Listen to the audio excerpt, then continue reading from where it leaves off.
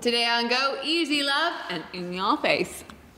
ISBE Domain. From the street, this building doesn't look like much, but when you head inside, it is an artist's wonderland.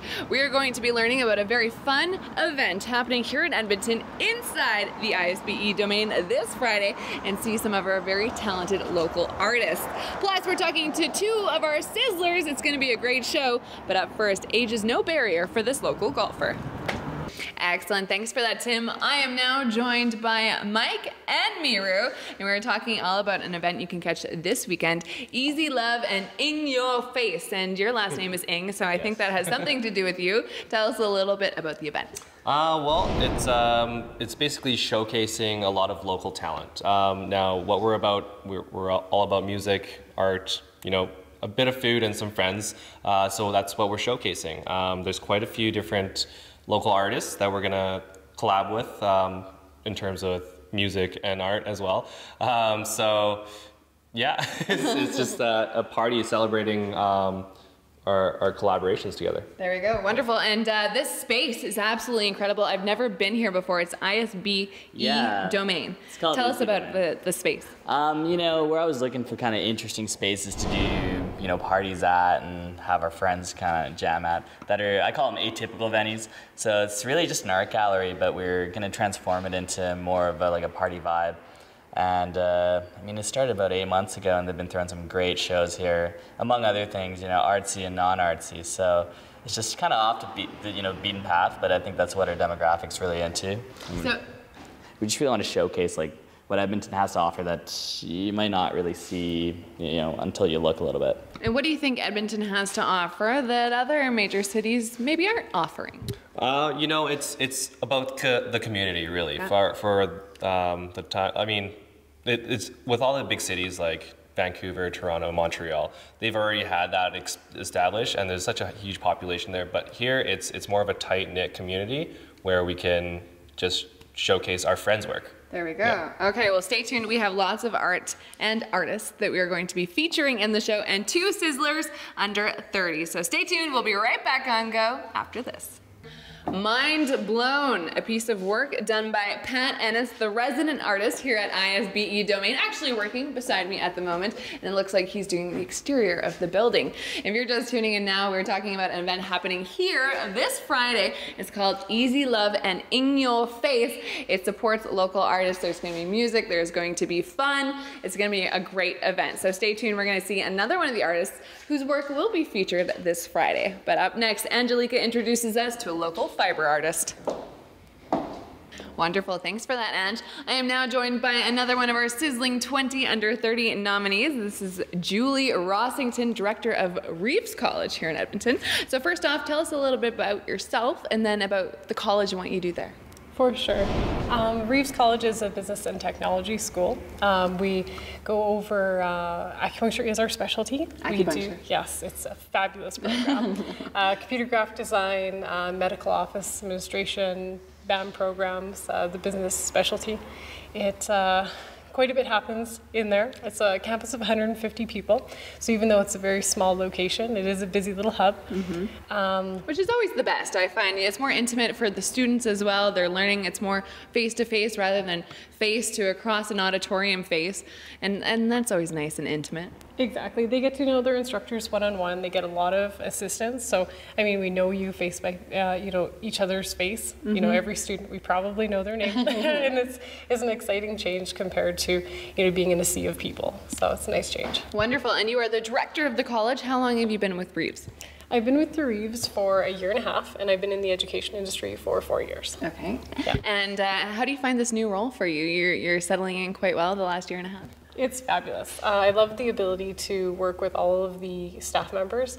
I love that ability to grow them, and it's so exciting to be able to create change in both the students' lives and the staff lives. Wonderful. And you also create changes in their bodies as well. That's correct. At least 1 day a week we do either a yoga session or a running club or a workout routine to be able to try to help the staff members deal with stress, achieve their goals.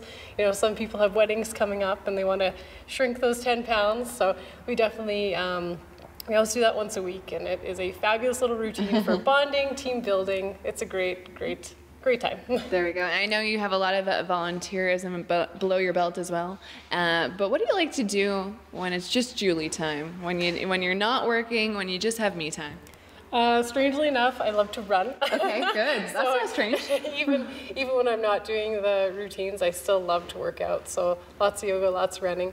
I do love traveling. My boyfriend and I love scuba diving. Nice. So that's a big thing that we have on our list to always keep working on. So keeping busy. There we go. Julie, thanks so much for your time and congrats on being a nominee. We're going to take a quick break on Go. Don't go anywhere. We'll be right back.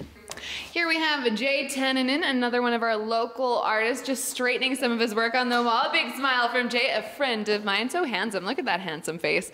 Addicted to Love is the title of this body of works, or a sample of the body of works, right, Jay? Right. Okay, and tell us the inspiration behind this sample of body of works. Well, it's just an expression of, human emotion and different states of being that you can be in as a person. So just trying to play with that and doing a bunch of paintings and then a bunch of drawings in the basement as well. Very nice. So if you want to see Jay's work, you have to come to the event here at ISBE Domain this Friday. Okay, coming up next, we have another one of our sizzling 20 under 30 nominees right after Third and Goal with Jordan Greenlee. Thanks for that, Jordan. Okay, now as promised, we are now joined by our second Sizzling 20 Under 30 nominee. This is Denny Huang, and only 20 years old. I think you're one of the youngest Sizzlers this year. Tell us a little bit about yourself and your research in science. For sure. So I'm currently a third-year student at the University of Alberta studying biochemistry. I actually started research when I was in grade 11. The summer of grade 11, I was put into a pediatric oncology lab at the university, and from since then, I've been working at the university and working on different projects and that addresses different aspects of cancer. Wow. Now, being in grade 11, why did you decide this is something I want to do, start researching, and how did they pick you and then put you in the U of A to actually fulfill that? Right, so my maternal grandfather was actually diagnosed with gastric cancer when I first immigrated to Canada. So I knew I really wanted to help out in the field, not just in fundraising, which is an important part. I wanted to play a more significant role, which is why I took on the initiative basically to find a more significant role, and that is research. How I got started basically is I was selected by a university program called the Heritage Youth Research Summer Program, and basically they match selected students with a university professor at the university. And I was lucky to be picked for the program. I was grateful for that. Yeah. Wow. And Denny, I also know that you've helped with Kids Help Phone and bringing that to the U of A. Right. So in the summer of grade 12, I worked with the Edmonton coordinator of Kids Help Phone, Sherry Cameron, to bring the Kids Help Phone chapter to the University of Alberta. Mental health is an emerging problem in our society, and I really wanted a way to help with DCing. Well, you're an absolutely incredible guy. Very remarkable. Thanks so much for speaking with us, and congrats on your nomination. Thank you very much. We're going to take a quick break on Go. Don't go anywhere. We'll be right back. Some very interesting pieces of work, these done by Rochelle Queen, a Calgary artist, and these are actually party photos taken from Facebook that have been brought to life through art. Welcome back to the show. If you're just tuning in now, we are still down here at ISBE Domain, and during the break I got some interesting information about where the name comes from. ISBE, so I stands for immortal, spiritual, being, Edmonton Domain. You can also refer to it as ISBE Domain. Again, the event Easy Love and In Your Face happening this Friday. You can get tickets at Fouche on White Ave, and there are some other locations. Stay tuned. We're going to let you know the other location at the end of the show. But now it's over to Brad Walker for our final piece. Excellent. Thanks for that, Brad.